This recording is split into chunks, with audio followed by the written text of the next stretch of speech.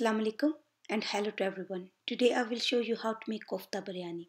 The ingredients we need are 750 grams of lamb mince, 3 medium-sized onions sliced, 5 tomatoes peeled and chopped, 200 grams of plain yogurt, 2 boiled eggs for garnishing, 1 packet of biryani masala, 1 grated onion, 2 tablespoons of fresh lemon juice, 1 cup of cooking oil, 750 grams of basmati rice, 2 teaspoons of garlic paste, 2 teaspoons of ginger paste, half teaspoon of salt, 2 tablespoons of ground roasted chickpeas, 2 crushed green chilies, food color.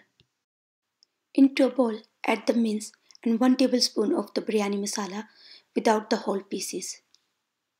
Then add the grated onion, the roasted chickpeas, the crushed green chilies and the salt and mix by hand. Now cover the bowl and leave it in the fridge until needed. Into a pan, add 3/4 of the cooking oil, heat it up, then add most of the onions, save some onions for later. Mix, cook them on medium heat until they start to look golden brown. Stir occasionally. Soak the rice for 30 minutes. Now add the garlic paste, mix and cook them until they are golden brown. Now add a bit of water. Stir. Then add the tomatoes, mix, cover the pan and cook on medium heat until the tomatoes are soft. Take some of the mince mixture and roll it into a ball like this. Now add the remaining biryani masala, the ginger paste, a bit of water, mix and cook on medium heat for 1 to 2 minutes. Now add the meatballs. Cook them on medium heat uncovered for 10 minutes. While cooking, don't stir, just shake the pan gently now and then. Now add the lemon juice and the yogurt. Now cook uncovered on medium heat for a further 10 minutes. In another pan, boil the rice in 10 glasses of water and 3 tablespoons of salt. Now add 2 glasses of water, cover the pan and cook on medium heat for a further 20 minutes.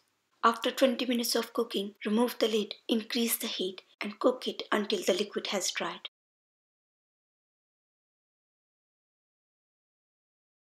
Drain the rice and spread on a tray. Now turn off the heat. Into a pan, add some of the meatball curry. Then add a layer of rice, followed by a layer of curry. Continue the layering until the rice and the curry are finished. Dissolve the food color in 5 tablespoons of water, then dribble it on the rice. Into a frying pan, add the remaining cooking oil and the remaining onions and cook them until they are golden brown. Pour the fried onions on the rice. Now cover the lid with a tea cloth, then place it on the pan and cook on low heat for 15 minutes. Turn off the heat and stir in from the sides.